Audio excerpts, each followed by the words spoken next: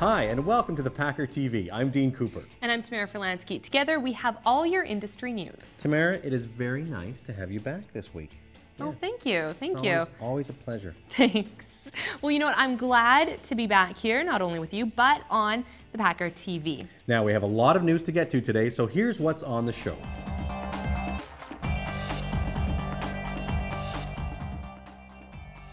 Target boosts fresh products. Wal-Mart sets its sights on expansion. And we have your Kiwifruit outlook. Target Corp is planning to increase expansion into fresh produce and other groceries, reports business editor Bruce Blythe. He says the company is adding P-Fresh food departments to about half of its U.S. stores by the end of next year. Target CFO Douglas Scovanner says the Minneapolis-based discount chain expects to have P-Fresh departments in about 850 stores by the end of 2011. While traditional Target locations carry no perishable items, the P-Fresh stores sell fresh produce, including bananas, seasonal fruit, berries, bagged salads, and baby carrots.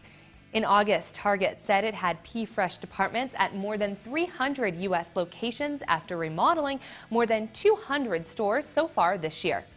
Meanwhile, Bruce Blythe also says Walmart plans to step up expansion efforts in large U.S. cities, adding smaller format neighborhood stores offering fresh foods to prop up sagging sales.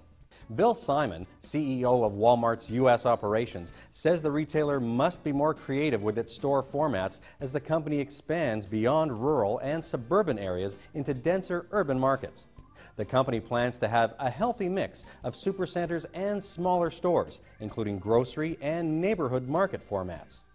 A Walmart spokesperson declined to name cities where the company might build or what types of stores are planned. But the Associated Press says over the summer, Walmart scouted locations in New York City, San Francisco, and other cities. With a closer look at the Center for Produce Safety Grants, here's Packer staff writer Mike Hornick. New research grants awarded by the Center for Produce Safety target the food safety questions that growers themselves want answered first. The center recently funded 17 projects worth $2.8 million.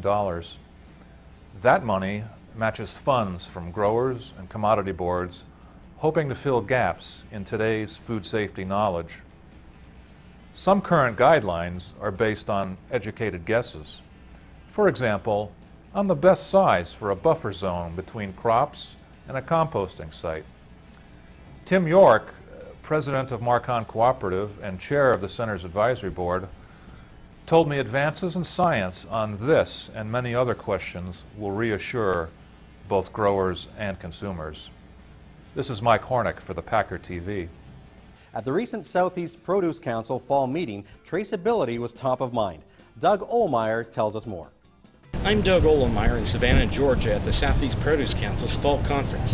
This year's conference is attracting record attendance, almost 300 people. Food service buyers and retail buyers have come to Savannah to attend the conference, which has higher attendance than last year's, which marked the organization's 10th birthday.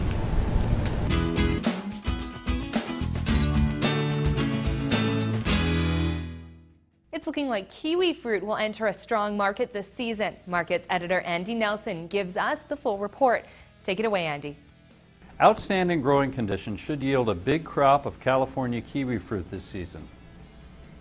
About 6.5 million trays are expected with a start date of October 4, right on time, said Chris Zanaboni of the California Kiwifruit Commission. Growers also are excited about the larger size profile of this year's crop. Donna Fagundes of Cal Harvest Marketing, Inc. said big sizes will benefit the whole industry. More good news for growers. Prices are up. Containers of New Zealand kiwifruit were selling for $21 at the end of September, up from $17 last year.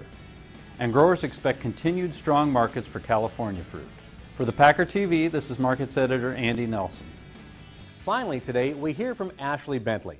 She had the chance to take an insightful tour in the heart of Georgia peanut country.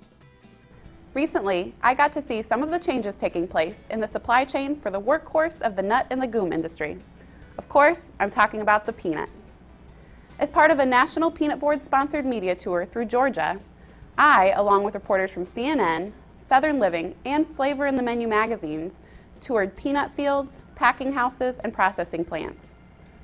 Although peanut demand quickly bounced back following the salmonella outbreak of 2009, margins on peanuts are dwindling with more food safety regulations and barriers from schools and institutions that block the snack due to allergy concerns.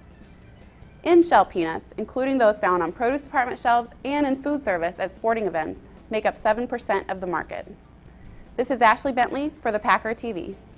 Thanks for that report, Ashley. And thank you for watching today. Now, if you've got a story you want to see the Packer TV cover, let us know by commenting below. And have a great week. We'll see you next time.